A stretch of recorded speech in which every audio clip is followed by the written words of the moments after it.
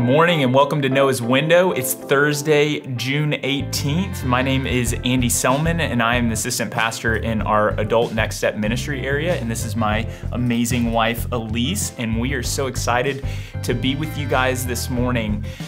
We enjoyed our last couple of episodes so much that we're back for more. This morning, one of the things that we want to talk to you about is this idea of the power of expectations. Because as we are starting to reopen, the reality that we all face is this, that things don't look like what we expected them to look like, do they? That we've walked through this season, and when we went into 2020, I know so many of us had expectations about what it was going to look like. And even when we went into the shutdown period, what the shutdown was going to look like. And now, as we're moving into the reopening, what the reopening is going to look like. And maybe you had expectations about a job or a promotion or a relationship taking a step forward, or your wedding looking a certain way, or a transition like graduation or things like that. And man, COVID-19 has really screwed a lot of that up. So I want to talk about the power of expectations with you because our expectations really do drive our emotions. And I think we underestimate that a little bit, that we underestimate the power that they have on us. And as I think about unmet expectations, I can't help but think about Valentine's Day this year. We went out to dinner at a seafood restaurant, and that is a rarity because most Valentine's Days, we do not want to brave the crowds at all. But we are officially old now, so we're in our 30s. So that means that we're on grandparent time. And so we went to dinner. It was like four, something like that. 4:30, beat the rush on Valentine's Day.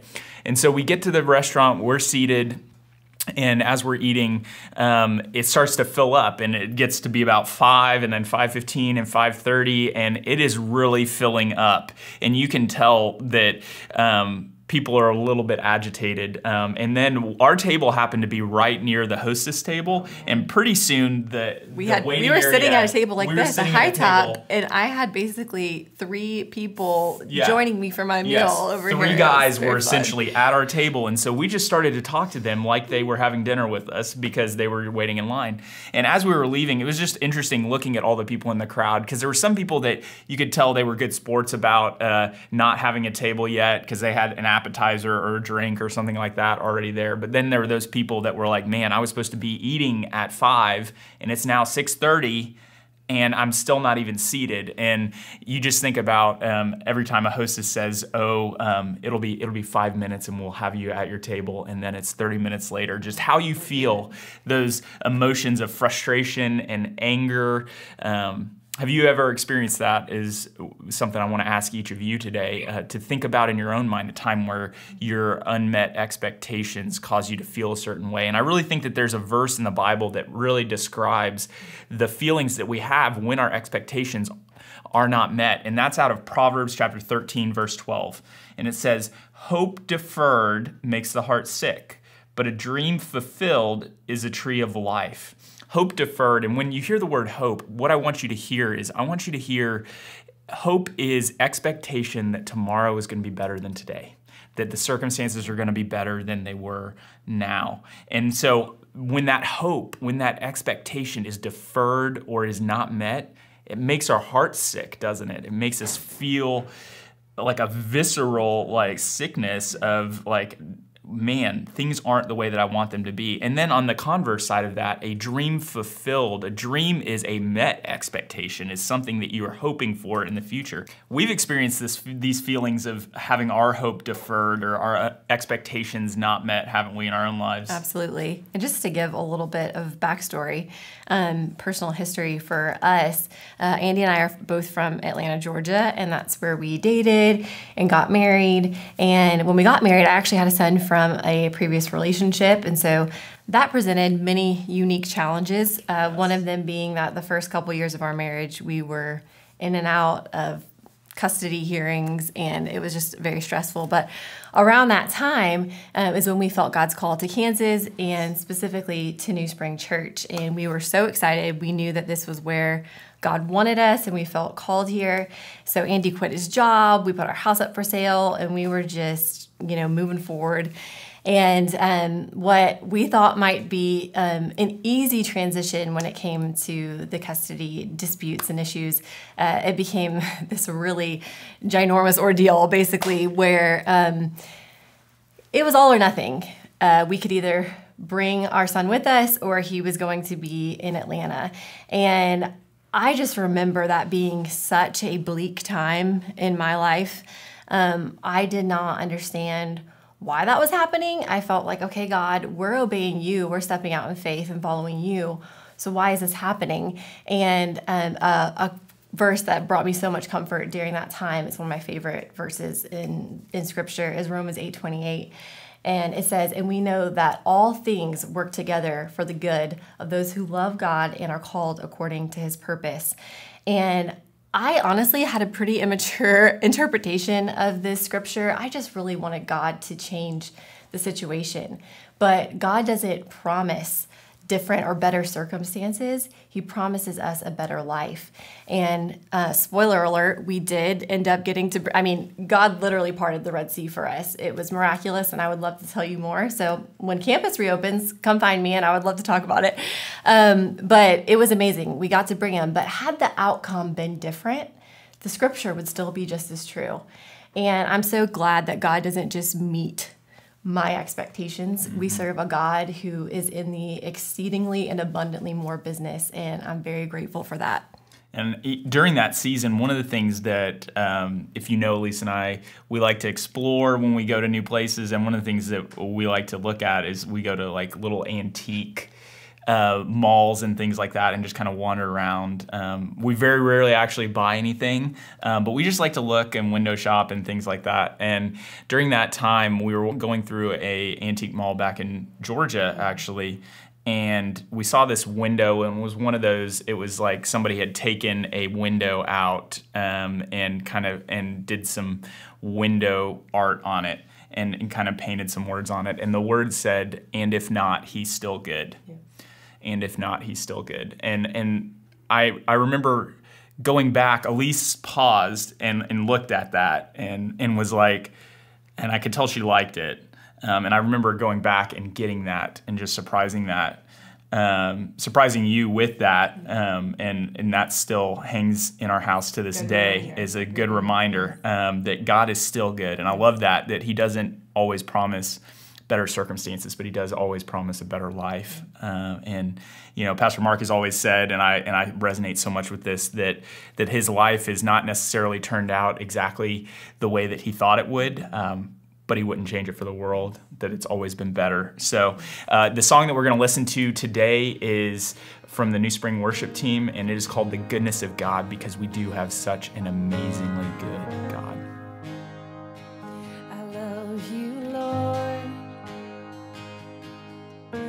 Your mercy never fails me.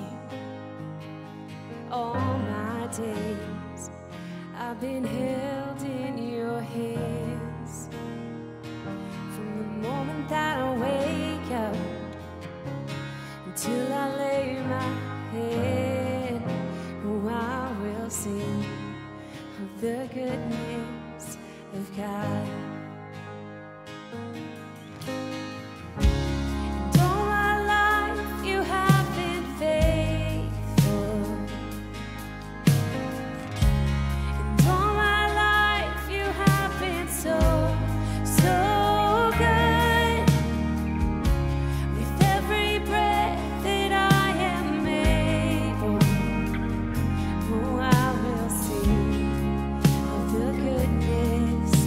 God.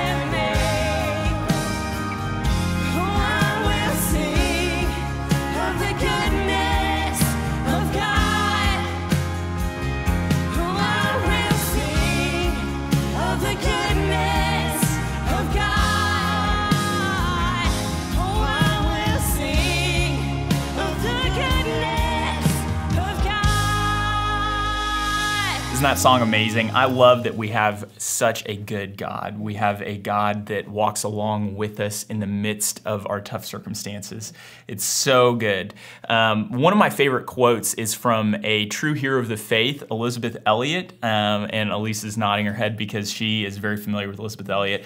So many of her books have really impacted us. And real quickly, I just want to tell you a brief just kind of bio of Elisabeth Elliot. Her husband was a missionary who his goal and his call in his life was to reach unreached tribes in the jungle. And they were in the process of trying to make contact with a tribe and share the gospel with them. And her husband, Jim, and several other men were speared to death. There's actually a movie called End of the Spear, which is a great movie about this that I encourage you guys to go research their lives and read some of their works.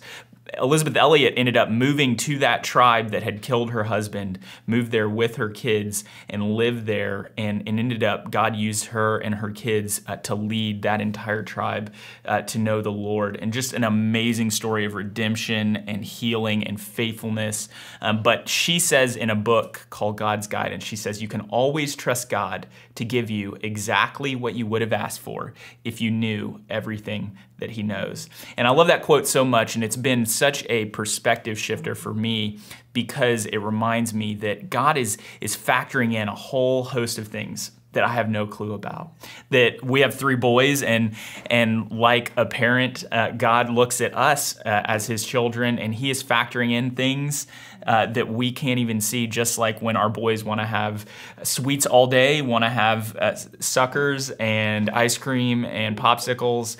We understand that there's a bigger picture about teeth health, body health, like we want to set them up to thrive in their future as they grow older. And so we're factoring in on a small level a number of factors that they can't consider. And God does that with us, that he is always working, like Elise said, he's working for our good, and he's always going to give us a better life. So let me pray. Thank you guys so much for tuning in to Noah's Window today. It's just been an honor to be with you, and I hope that this encourages you. Let's pray. Heavenly Father, we thank you that you step into the darkness, you step into our hard circumstances, you step into our unmet expectations, and that you walk alongside us and you love us completely and fully and unconditionally, Father. I pray that you would just be with all of the people that are tuning in to Noah's Window today. You know each of their circumstances intimately, and you are there with them, Father. I pray that you would remind them that they're never alone, and remind them that you always promise a better life. I pray that you would just continue to help us as we are each of us stepping into this reopening of the world and figuring out what it looks like, and figuring out things like school and work and how you are going to lead us into this next season. I pray that you would be there with us, that you would remind us that you are working all things for the good of your children. We lift this all up in your Son, Jesus' name. Amen. Thank you for tuning in to Noah's Window this morning. We're so glad that you were a part of this conversation, and we'll see you tomorrow.